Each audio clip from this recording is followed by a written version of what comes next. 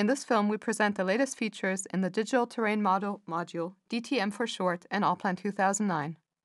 In addition to 12-digit alphanumeric point labels being supported, you can now mesh up to 300,000 points into a digital terrain model. What's more, in an animated mode, you can map an orthophoto, image file as texture, as a perpendicular area projection to the surface of the DTM. Point symbols are loaded in the following data. These are to be meshed into a DTM. They represent a section of terrain where a cut is planned. The surveyed boundary points above the future slope are highlighted red. The green line represents the boundary of the base. The level of the cut in the base is to be 974.5 meters and is thus almost 10 meters under the surrounding level. Now insert point symbols for the base. For demonstration purposes, these points will be assigned alphanumeric text. In this case, the text is cut.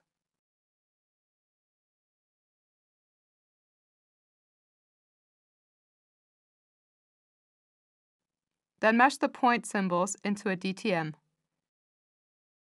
In the animation, you can see how a texture has been mapped to the surface of the DTM.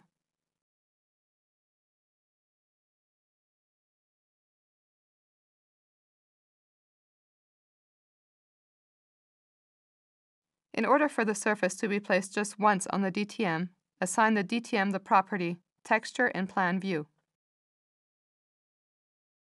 To have the texture rest on the surface in the correct position, adapt the extents of the DTM to the texture.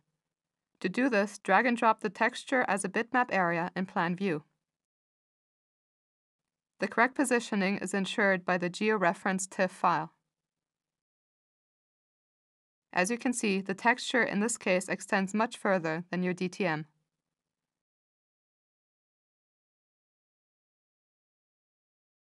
To display the animation surface in the correct position on the DTM, add the corners of the bitmap area to the DTM.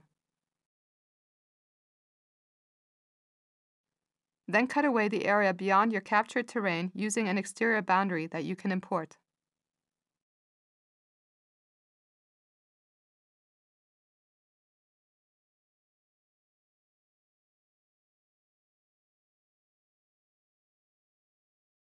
This way, the position of the surface matches exactly and you obtain a photorealistic terrain model.